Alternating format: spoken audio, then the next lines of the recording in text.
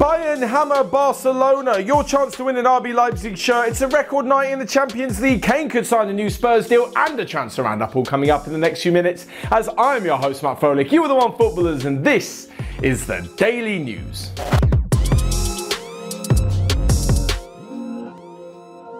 So first up, and like we mentioned yesterday, there was a bit of a crisis for Barcelona with all their injuries up front, and that proved to be the case last night in the Champions League as they lost 3-0 at home to Bayern Munich and failed to muster a single shot on target. This is not Barcelona that we're used to. This is not Barcelona to pretty much any football fan who's watched them over the last 20 odd years or so. They didn't manage to shoot on target in the first half for the first time in the Champions League group stage since 2003, 2004, and like I mentioned, finished the game not even testing Manuel Neuer in the Bayern Munich goal. As for the other end of the pitch, well, Barcelona had a mix of youth and too much experience, it seems, in Gerard Piqué at the back, and when you've got the likes of Lewandowski and Thomas Müller coming at you, it's always going to be difficult, and Bayern Munich were just so good from the way they scored their goals, to the substitutions they made, to the way they controlled the game. It was just always going to be their night, and it is such a disappointing game for Barcelona. They have now lost at home in Europe 3 times in a row. Not exactly the kind of record that they wanted to achieve last night. As for the goal scorers for Bayern, like I mentioned, Robert Lewandowski grabbed 2, which means he now has his 74th and 75th goals in the competition, and he is outright the 3rd highest goal scorer in Champions League history. I just don't think there's any way he's going to be catching the likes of Lionel Messi or Cristiano Ronaldo anytime soon. But for the team Bayern, they are now unbeaten in 19 European away games, which is the longest run in the competition's history. On top of this, though, there were reports that a few of the senior members at Barcelona stayed for quite a few hours after the game last night because they were utterly disappointed with what they saw on the pitch. The only saving grace is that a couple of youngsters came on and had some quite good moments, but that spells a lot more about Barcelona's future than it does about the now, and apparently one of the areas that the club officials were most disappointed in was the fact that Ronald Koeman, despite the fact he was told to switch to a 4-3-3, like the way that Barcelona have always played, went to a 3-5-2 or a 5-3-2 or whatever. He was super defensive and still couldn't contain the German champions. I'm not saying that Ronald Koeman is in danger of losing his job, but things are looking rather ominous at the moment. Next up, and you guys can win a giveaway that we've got for you. Thanks to RB Leipzig, you can win their 3rd kit for this season. The inspiration for the jersey is a little bit like Leipzig, colourful, diverse, creative and crazy. Besides the electro and techno vibes, there's loads of different elements of Leipzig's club culture in the kit, and it's 100% recycled polyester fibres that were used for the production of the jersey. The competition runs from today until the 19th of September at midnight, so all you have to do if you're over 18 years old is click the link in the description below, and good luck. Anyways, back to the Champions League action from last night, and we can't really talk about the Champions League without talking about the top scorer Cristiano Ronaldo, because he found the back of the net again on his return to the Champions League with Manchester United. But that wasn't the story from the night. The story is that they lost. I know. Yesterday we released a video on the Champions League predictions from this season, which you can find right here, and I foolishly suggested that Manchester United have a chance of winning it. But let's all calm down. This is just one group stage game. Talk to me a little bit later on in the season. I still think if they can get that team firing and not make too many mistakes, they've got a chance. But aside from that, they did make a massive mistake last night, and I really do feel for Jesse Lingard. He came on for Ronaldo, gave a horrific back pass, which gave young boys the chance to win it in the last minute, and it was done. 2-1 victory to the Swiss side, and it's not exactly the greatest start to the campaign for Ole Gunnar Solskjaer's side. Alongside this, though, there were a few more records broken in that game as well, as Ronaldo matched Iker Casillas' record of 177 appearances in the Champions League. He'll be sure to break that this season, and it just goes along with all of his other records in the Champions League, that being the top goal scorer, the top assister, and now no player has scored against more opponents in the European competition than Cristiano Ronaldo. He and Lionel Messi have both scored against 36 different teams. Elsewhere, though, and Romelu Lukaku has continued his fine form for Chelsea as they won 1-0 over Zenit. There was an entertaining draw between Villarreal and Atalanta. Juventus got their campaign off to a flyer, and there are a couple of 0-0s, but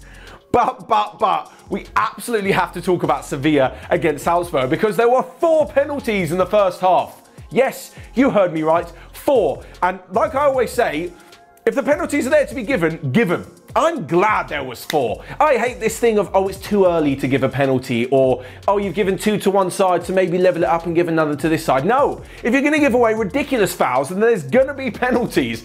As for the ones for Salzburg, Adeyemi actually became the first player to win 3 penalties in a game. Because of course he did. It's such an unusual thing to happen. It's like the record that they're the first away side to have 3 penalties in the Champions League game. That makes sense. And it's the first time that 4 penalties have been given in the first half, because of course they have. This doesn't happen very often. Anyway, all 3 of them, in my opinion, were penalties. The first and the third one were ridiculously rash challenges. Like, what are you thinking? The second one, Jesus Navas, it's very, very soft. But again, don't give the referee a decision to make. I'm not going to open this can of worms that we saw with Raheem Sterling in the European finals this summer. But Navas, stop pushing him. Don't even put your hand out. Don't even give the referee something to talk about and then give a penalty. Despite this though, the real story here has got to be the fact that Salzburg missed 2 of them. Like, they could have gone in 3-0, actually 3-1 at half time. What an opportunity for them. And they've missed 2 penalties. So when Sevilla got their penalty at the end of the first half, it was only going to be that Ivan Rakitic slotted it in the corner and actually finished 1-1. I just think that's crazy. What an exciting game. Anyway, kudos to the referee for spotting that there were penalties and giving all of them. You can think of many referees who probably wouldn't, or probably would have been a little bit intimidated by the home fans, this, that and the other. Anyway, a scintillating game of football, certainly the first half. Next up then, now we move to, well, pretty old school saga from the summer, and it's Harry Kane leaving Tottenham, but not this time. No, the latest reports are that Spurs are planning a new contract offer for the England striker. Yes, you've heard me right, a new contract for him.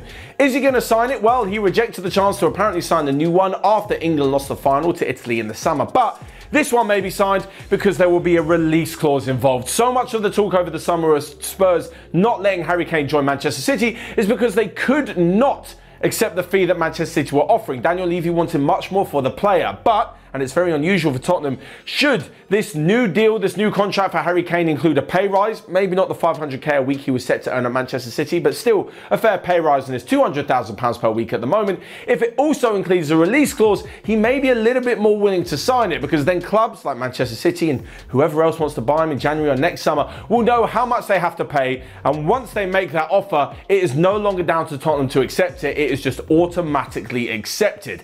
Having said that though, I'm still not entirely sure on this one. The contract currently runs until 2024, and even though Harry Kane's going to be 31 by the time that rolls around, you can still see him maybe not forcing the move, but the question's still arising pretty much every transfer window between now and 3 years' time, even if he doesn't sign that new contract. Finally then, we come to a quick roundup of the rest of the day's transfer news, and Napoli president Aurelio De Laurentiis has said that he is working on a plan for a similar European Super League to the one we saw fail in April, but this one will have qualification on merit. Please, let's not go down that route again. Let's just leave that one alone. Elsewhere, our Leicester midfielder Yuri Tielemans has said he's keeping his option open amid reports of interest from the likes of Liverpool, Real Madrid, Barcelona and Manchester United. There's good news for Harvey Elliott, who had successful surgery on his ankle, and according to the club, he could play again this season. And lastly, but not least, for those of you who enjoyed last night's Champions League action, tonight may be even better, as yesterday, Mauricio Pochettino, the PSG manager, said that it's a possibility that we could see Neymar, Mbappe and Lionel Messi all line up alongside one another in the PSG attack. And honestly, at this point, I'm feeling kind of sorry for the Club Brugge defence. So that's all from me. Let me know your thoughts down below. Check out everything else we got going on. And until next time, I will see you guys later.